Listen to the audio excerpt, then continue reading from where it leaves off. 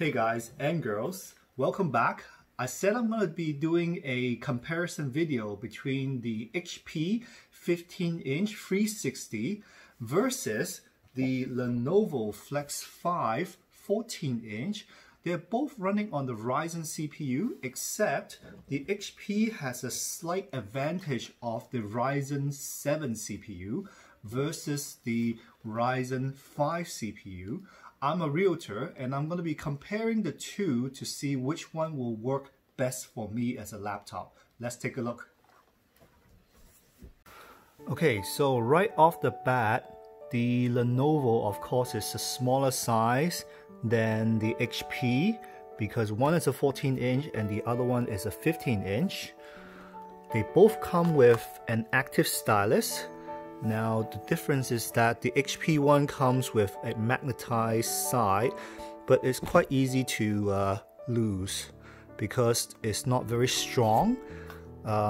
So the difference between the two stylus is that this one comes with a USB-C charge port where you can recharge, and this one runs on battery, runs on those 4A batteries that you probably replace once every few months if you use it actively.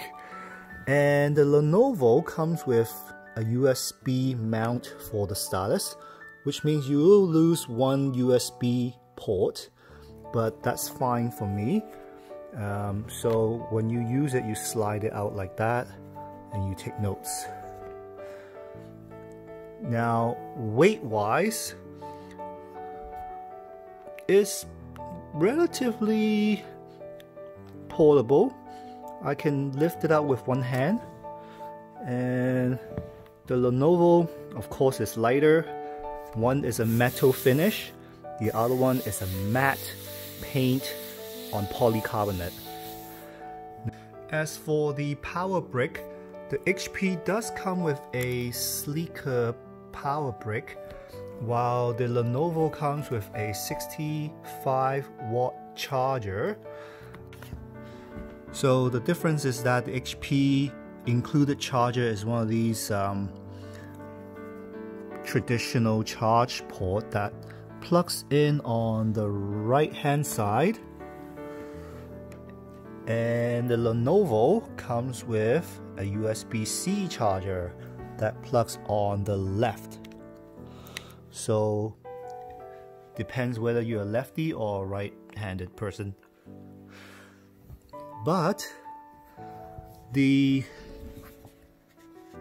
HP also comes with a USB-C port on the left-hand side, which you could charge it. And I'm going to demonstrate by plugging in. Well, first I plug this out, and I'm going to plug in the Lenovo 65-watt charger on here, and it also charges.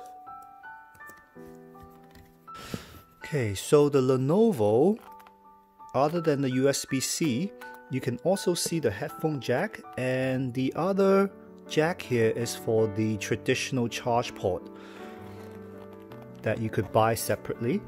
So on this side of the Lenovo, it has two USB, one that was taken over by the mount here, and you also have the card reader as well as the power button here. And this is the HP on the other side, which has the USB-C and the headphone jack, HDMI, and the USB port. And on this side, it has the card reader, USB, and the charge port. So I've plugged them both in. I'm going to do a one-finger open test. This one was a success. And the fingerprint reader is here. I could unlock it like that. Close it. Okay. And this one, yay! One finger. Both are successful with the one finger. And the fingerprint reader is here. Although it's smaller, it's more intuitive than the HP one because I don't have to look for it around here. I could just, press this and then it will unlock. Now I have the same apps installed on both of these computers, and in particular the HP sitting idle at the moment is running at around 45 degrees, and the Lenovo is running at 40 degrees. I'm going to try to load GTA at the same time. 3, 2, 1. Right, starting from this. Yes. Oh, come on. Alright, the HP doesn't seem to respond well. Okay, I'm gonna load up the Epic launcher. I got this free game from Epic, which is GTA 5. They kind of both load up instantly.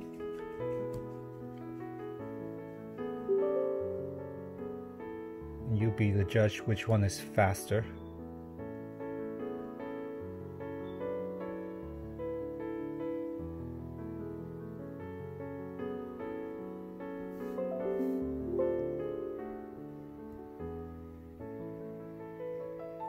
Oh, maybe they can't be launched at the same time.